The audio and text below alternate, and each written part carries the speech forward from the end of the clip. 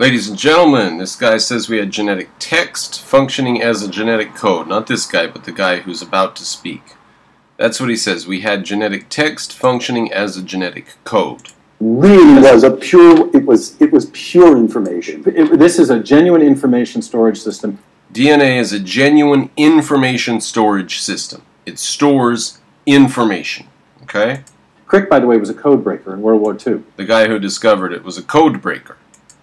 So this is fascinating. Is an application of the information sciences to molecular biology. So information science was used to discover DNA.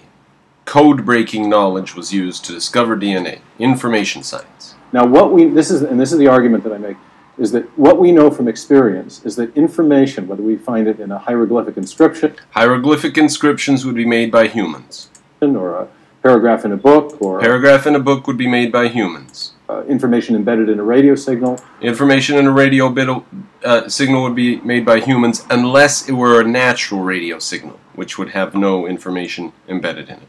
Or in a section of computer code. Whenever a section of computer code would be made by humans. Is there any place where we find information that's not made by humans? Where we find information, and we trace it back to its ultimate source, and whether we find it in a hieroglyphic inscription, or a paragraph in a book, or information embedded in a radio signal, or in a section of computer code. Whenever we find information, and we trace it back to its ultimate source, we always come to a mind. Whenever we trace it back to its ultimate source, we always come to a mind. Well, in the ones you listed, but why didn't you list DNA? DNA is information in nature. We can't trace that back to a mind. DNA is a total and utter mess that's come about randomly.